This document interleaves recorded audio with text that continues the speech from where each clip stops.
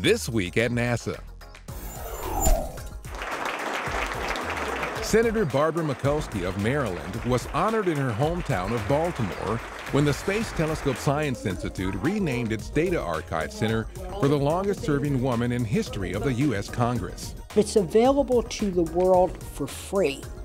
And whether you're a teacher in South Baltimore or you're a young scientist in South Africa or South Korea, you have a chance to come to the digital library and to have a library that has more than 100 times information of the Library of Congress. The Multi-Mission Archive at STSCI, or MAST, was renamed for Mikulski in honor of her continued support of space science programs. The archive holds a variety of astronomical data sets, primarily in the optical, ultraviolet, and near-infrared, captured by 16 NASA telescopes, including the Hubble Space Telescope, Kepler, and the Galaxy Explorer.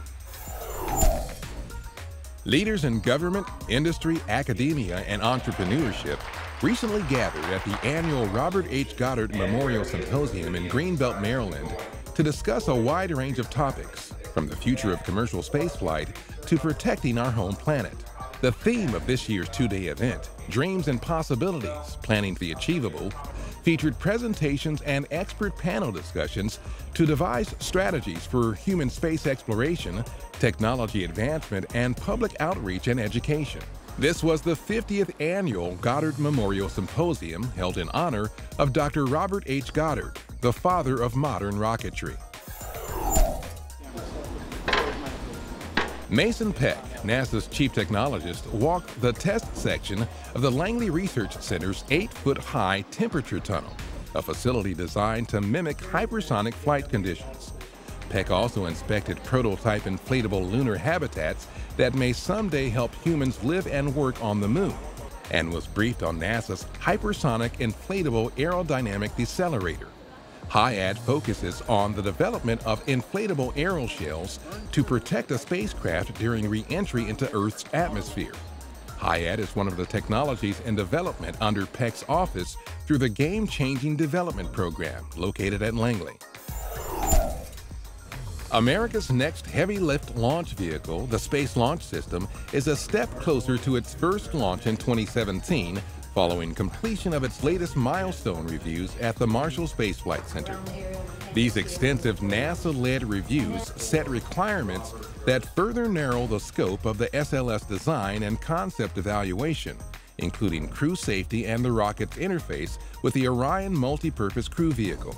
The next step of the review process, scheduled for early summer, will evaluate cost, schedule, and program risks.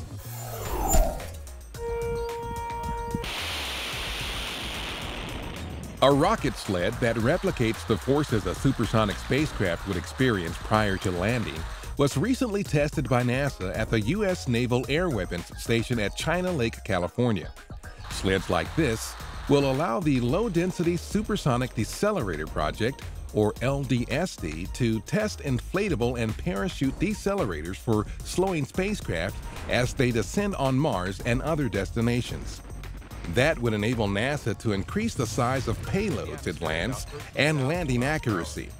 These new decelerators represent the first steps on the technology pathway to land humans and habitats on new worlds. This test series is led by the Jet Propulsion Laboratory.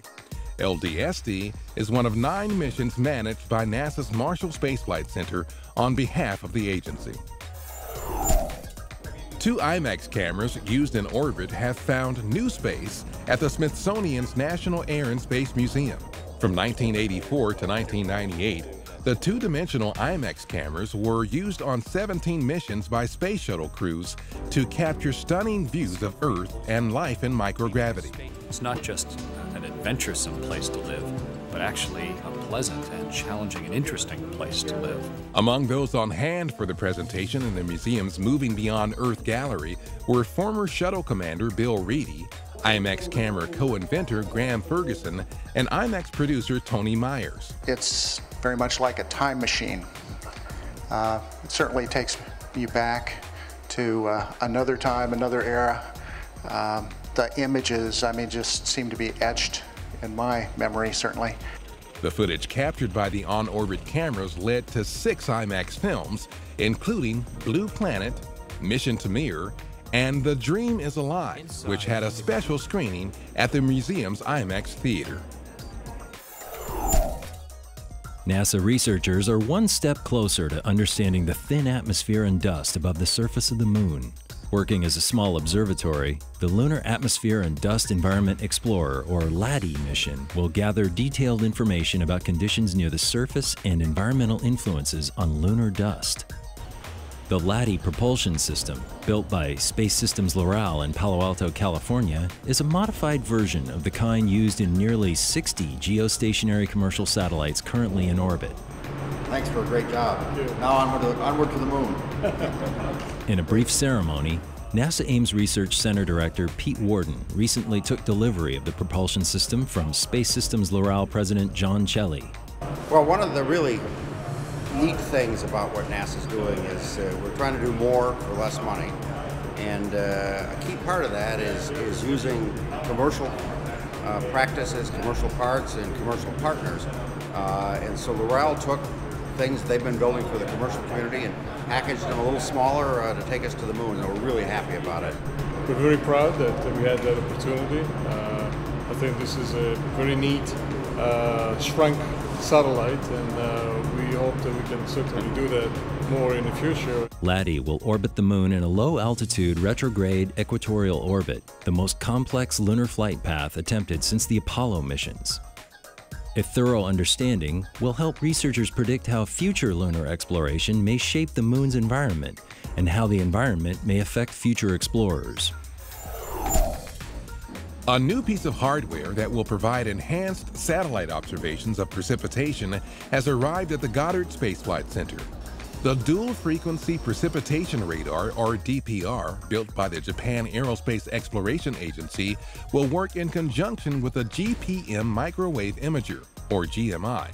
Both are scheduled to fly in 2014 on the Global Precipitation Mission's core observatory. It can be used to make combined products together with the GMI that allow the scientists to determine a lot more about precipitation from rain through snow, be it light or be it heavy, than they know today. Comprised of 2 radars, the DPR will provide 3D measurements of the shapes, sizes, and other physical characteristics of raindrops and snowflakes. Dr. Krissa Kovaliotou, an astrophysicist at NASA's Marshall Space Flight Center, has been selected as the 2012 recipient of the Danny Heineman Prize in Astrophysics, jointly selected each year by the American Institute of Physics and the American Astronomical Society. I was floored. I was very excited. I was delighted. I was surprised. The citation for the Heineman Prize recognizes Kovaliotou for her extensive accomplishments and discoveries in the areas of gamma-ray burst and their afterglows, soft gamma-ray repeaters, and magnetars. This is a mid-career award, so my colleagues acknowledged what I've done, and at the same time they told me I'll probably have to work another 35 years. And then I said, well, that's fine with me, but I'll take a future X-ray mission with that. The Heineman Prize is named after the late Danny Heineman, a Belgian-American engineer, business executive, and philanthropic sponsor of scientific endeavors. 3, 2, 1. We have ignition and liftoff of a Delta II rocket carrying NASA on an Odyssey back to Mars. 11 years ago, on April 7, 2001, the Mars Odyssey orbiter began its journey to map and search for water on Mars. Launched by a Delta II rocket from Cape Canaveral, it reached its destination 6 months later. Not only have Odyssey's science instruments discovered vast amounts of frozen water just beneath the Martian surface, run a radiation safety check for future astronauts, and map surface textures, minerals, and elements, its camera has also produced the highest resolution map of the entire red planet.